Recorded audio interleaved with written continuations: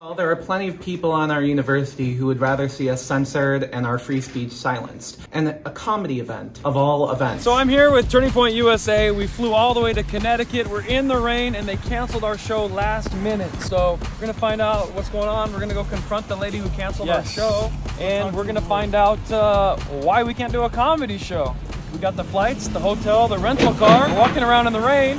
The show's supposed to start in 2 hours. And they said, oh, the show's not happening. We're gonna figure this out together, and maybe she wants to talk to us, or maybe she does not want to tell us why she canceled Turning Point UCONN. And when did you find out the show was canceled? About 45 minutes ago. Yeah, so right now it's about 5 p.m. and the show's supposed to be at 7 p.m. So they gave no notice and no alerting us.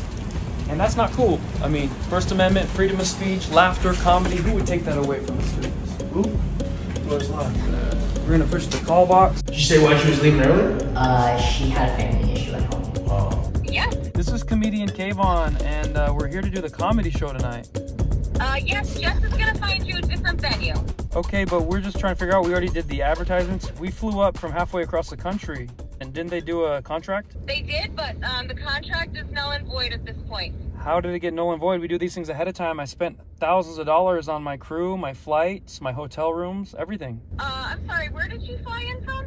I flew in from Florida. Okay, well, Jess said that she could find you another spot. But the question is why? We've already done the flyers. We've already promoted UConn, not another spot. But we weren't given the information correctly, so the contract is null. Why would we cancel a whole comedy night? I only received a contract from Jess, and all she wrote on there was comedy, and I didn't get any information about what the show was, so I don't have the proper information, and I apologize, but in my contract it says that I can cancel for any reason, and I apologize, but it's canceled for tonight. But I don't have the proper staff, and I just can't do it. What more did you need to know? It is just a comedy show. We're not doing anything else. I understand, but I was not informed of what the comedy show was, or who it was, or what was occurring, and all Jess wrote was comedy show, and I didn't have the proper information, and I'm really sorry, but you're gonna have to take that up with her. What was shocking about a comedy show? That's what it is. Listen, I understand that you're confused, but I explained it to the other man involved, and if you have a problem, you're more than welcome to take it up with my lawyer, but I can null and void my contract for any reason. So then what's your reason? I don't know your reason. I told you the reason. I wasn't given the details of the comedy show. Why didn't you call me? I can give you... I have your number. What details do you need for a comedy show? I don't understand details of a comedy show. I've never heard that before.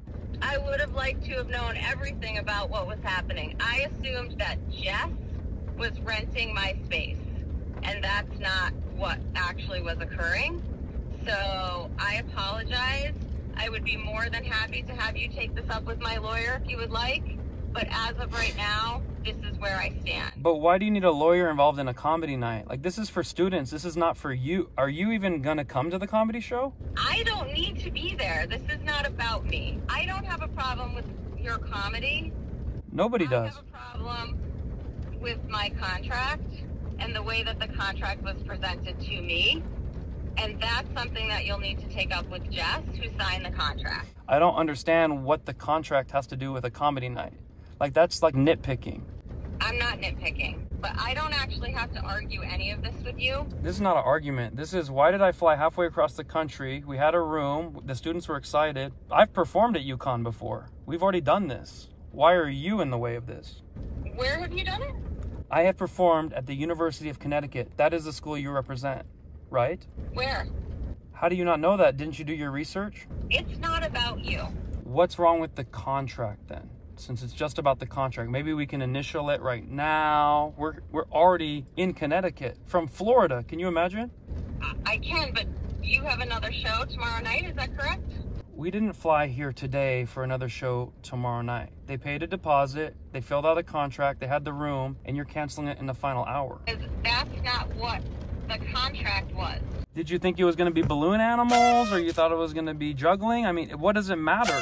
We're not doing anything. Well, because if I don't have the proper staffing or the proper everything in place for an event of that magnitude, then I can't have that event. I don't know what magnitude we're expecting. We're expecting about 50 people. You can't handle an event? And I signed a contract for 15 to 20 people. Okay, we could have cut them off at 20. I don't have the staffing in place for that magnitude of event, sir. Okay. So I apologize, but the contract is void. How about this? We cut off the attendance at 20 people. That fulfills your magnitude. I can't do that. Why? I don't have the staffing in place. It seems to me you're highly interested in wanting to just cancel it instead of try to find a way to make it all work, make the students happy, smile, and do your job. Right, but I can't do my job the right way. We don't. Unless people are transparent and do what they're supposed to do the correct way. The students are transparent. They're going to have a get together. I'm transparent. I'm going to tell some jokes that are family friendly. And you're transparent. You're going to cancel it without just having the show. I'm going to cancel it because what needed to get done didn't get done, and Jess knows it. The contract said that Jess was doing a comedy night with 15 to however many people. Perfect. And that it was Jess. Perfect. And did you know that at comedy nights, sometimes they have a special guest comedian pop up? Like that happens at all the comedy clubs. Dave Chappelle will pop in. Come on. That happens.